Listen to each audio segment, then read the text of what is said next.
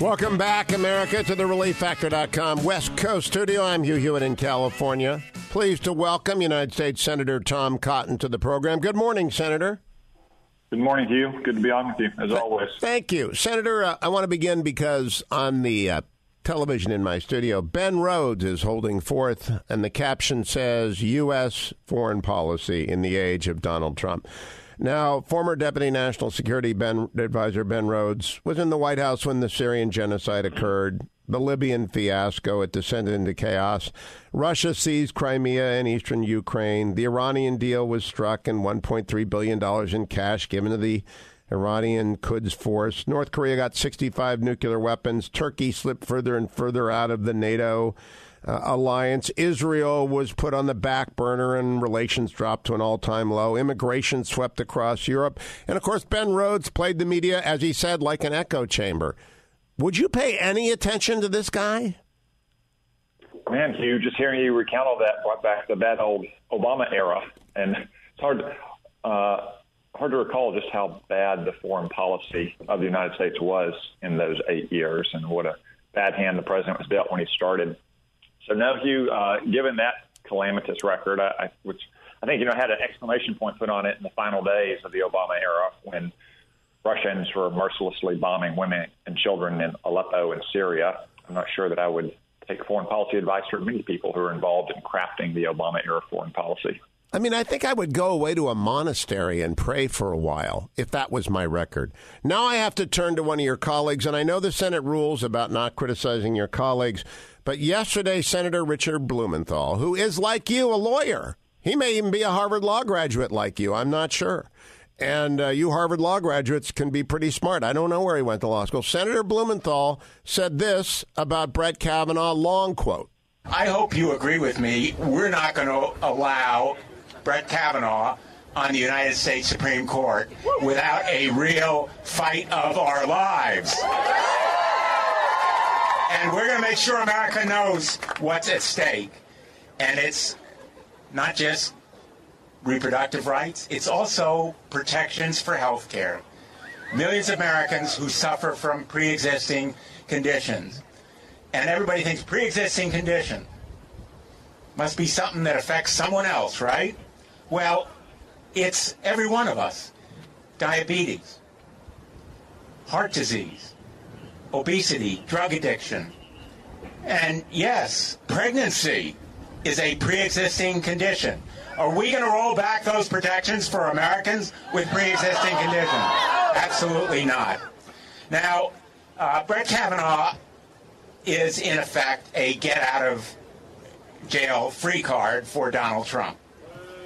He is a way for Donald Trump to protect himself because Brett Kavanaugh has said, just coincidentally, he doesn't think the President of the United States ought to be subpoenaed to a grand jury.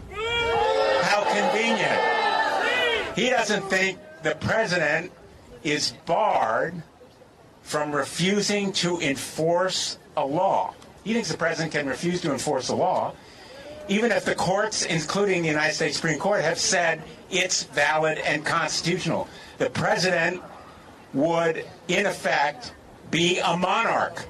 The President would be a monarch if Brett Kavanaugh becomes a Supreme Court justice. I don't think Americans want an imperial presidency. Do you? So, Senator, let me play just the last clip so you can make sure you heard it correctly. The President would, in effect, be a monarch.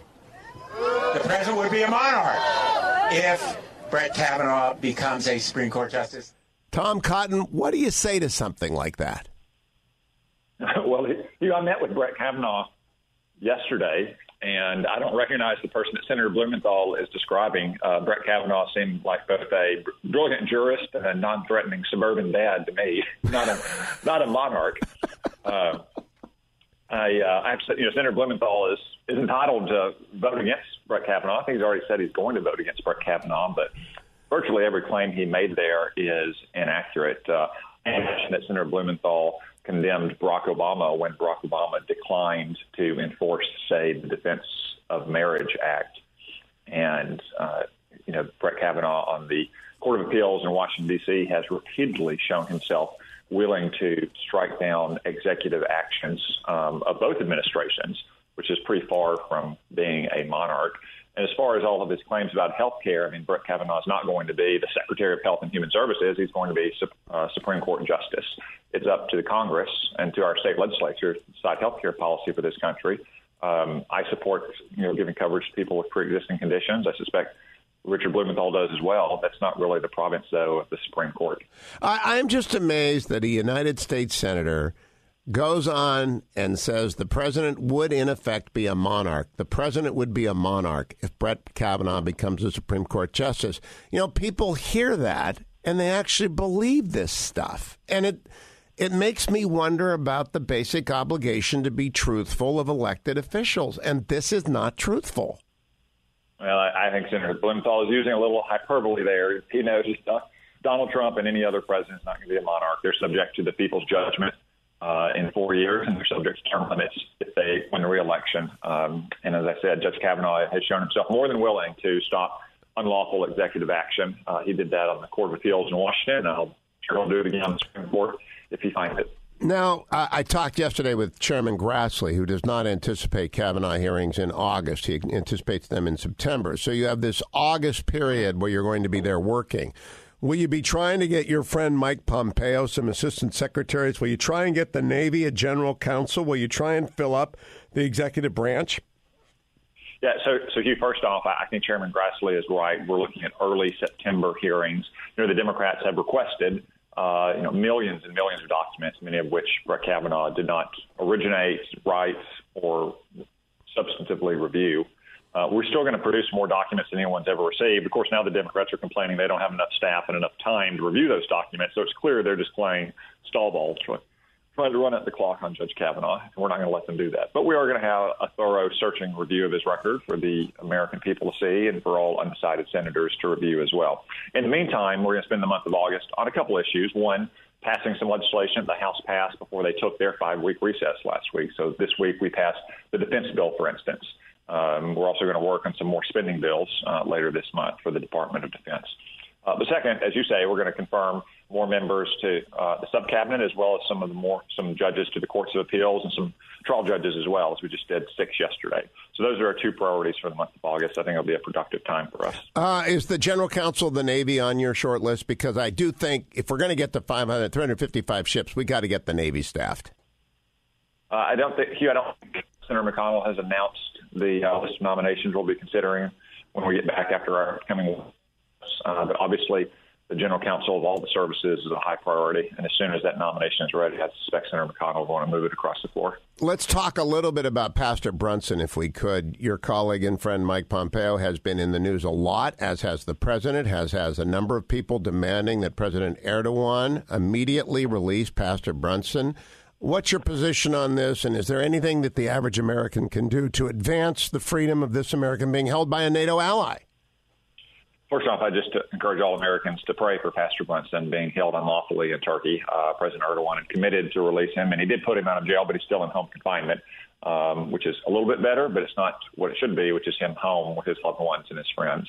The defense bill that we just passed in the Senate yesterday that the president will sign soon contains a 90-day pause on F-35 procurement for Turkey for the secretary to review and see what kind of threat that poses. I think we should consider using that as leverage to get Pastor Brunson back as well. That means 90 days, a 90-day pause, but it could be longer than that as well.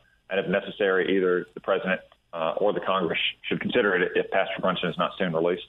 Now, Senator, I've asked a couple of people, and it's been ambiguous. I believe you authorized the construction simultaneously of 2 United States aircraft carriers. Am I correct about that?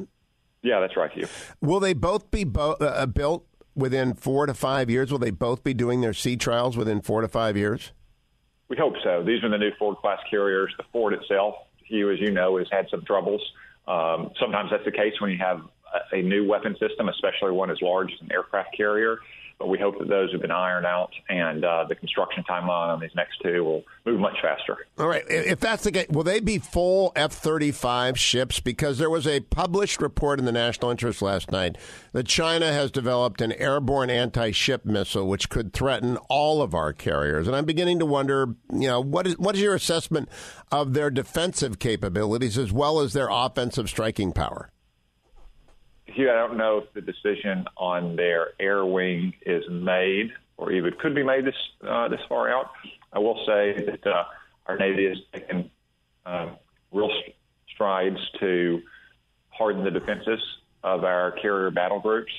Some of those things are classified, obviously, but the threat is real to those carriers. The Navy recognizes the threat is real, and working with the Congress and especially the Armed Services Committee, we've been taking steps to try to counteract those threats from China. All right. My last question goes to you as chairman of as a member of the Intelligence Committee.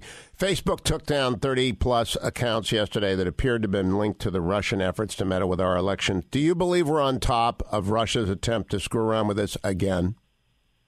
Better than we were 2 years ago, Hugh, but we always have to be vigilant. This is not a one-time action by Russia. Russia has been manipulating Western opinion for decades. It's just what they do.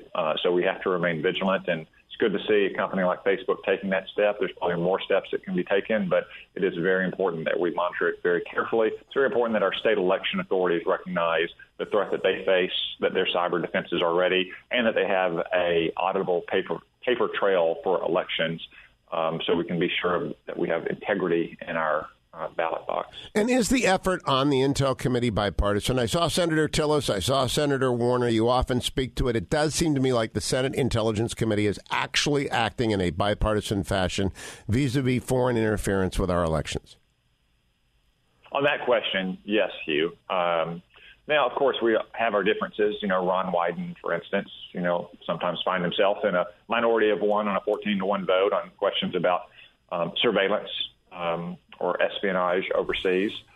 Sometimes we will have a party line vote behind closed doors, but it's pretty rare. And even when we do, it's just honest, genuine differences of opinion about the right policy. Overall, the Senate Intelligence Committee, like the Armed Services Committee, is one of the more bipartisan committees in the Congress. Well, I appreciate your spending time with us. Please go back and do your best to stop a monarchy from taking root in the United States. Tell Senator Blumenthal we're with him against them. We don't want a monarchy. Something we can all agree on. Okay. Thank you, Tom Cotton. Richard Blumenthal, a monarchy. Honest to God, he ought to be laughed out of town. Stay tuned. I'm coming back with United States Senator Jim Talent. Don't go anywhere, America. It's the Hugh Hewitt Show.